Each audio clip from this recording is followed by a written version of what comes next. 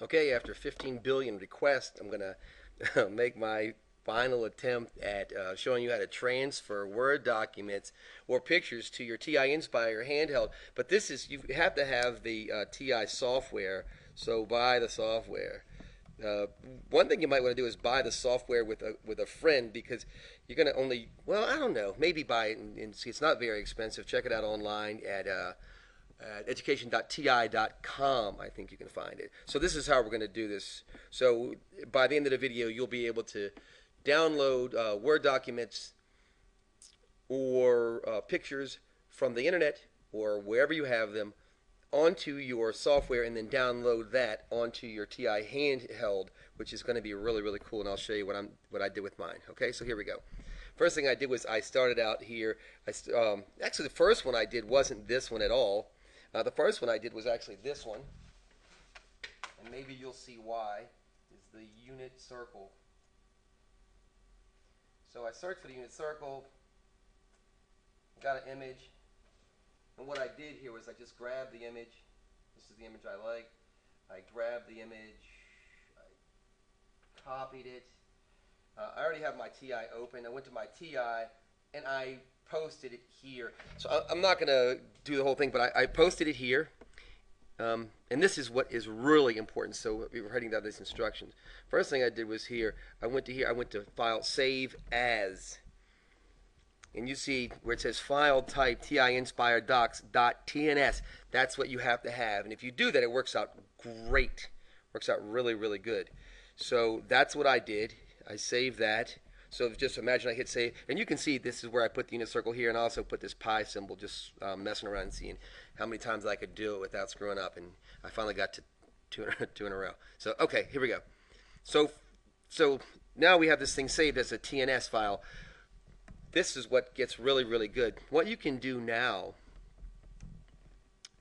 is go to Tools, right? Transfer tool, and then from here, so what did I do here? Let me see if I can't go back. Right, I went to Tools, went to Transfer Tool, right? I went to Add to Transfer List, like that. Now what I'm going to do is pick the one that I want, and I told you what the one I wanted on my handheld was the unit circle, because sometimes I forget, and I kind of always have my handheld with me, so I was like, you know what if I just put it on there? That would be cool. So that's what I did. So I saved that, so like that, and that's what I transferred. Now I guess this is as important as anything. I already have my handheld hooked by a USB cable to the side of my laptop here. So I hit start transfer, and what just happened was I got an image on my thing that says folder transfer document unit C TN.TNS. So I realized that's what I wanted. I'm going to wait for it to transfer. Oh, I had to hit OK on my handheld. And even though it doesn't say anything, I wish I could show you this because it's so cool. It's really, really cool. It opens up right on my handheld. I'm going to hit stop transfer because I already have it transferred before. Alright, but check this out. Let me see if I can do this, because this is really cool. So here's what my handheld looks like right now. But look, I can go to my documents.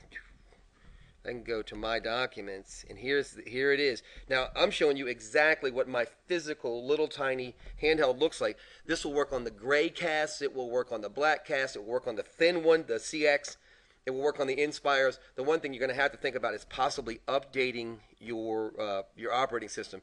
Man, I'm telling you, this is the coolest thing ever. So just, you want to save it probably before exiting. Cancel, that's not what I want to do. I want to open it. So, and this is what it looks like. Now, I had somebody say to me, yeah, but you can't read that perfectly. I don't have to be able to read this perfectly. I have a really good idea about the values on the unit circle, but this is a damn good reminder. And you can zoom in on this in the same way you zoom in on graphs. So you could make this so you were just looking at this. You can move this thing up and down. And I'm telling you, nobody else has it, so this is the newest trick. And if you, if you, I'm not going to show you the picture, but I took a picture of a guy, another instructor, and I put his picture up next to this Marine flag or something. It's really funny, and I loaded it onto his handheld. So you can put a picture of your dog or your Aunt Sally or whatever does it for you. You can. There's nothing you can't put up. So I hope this is really helpful for you.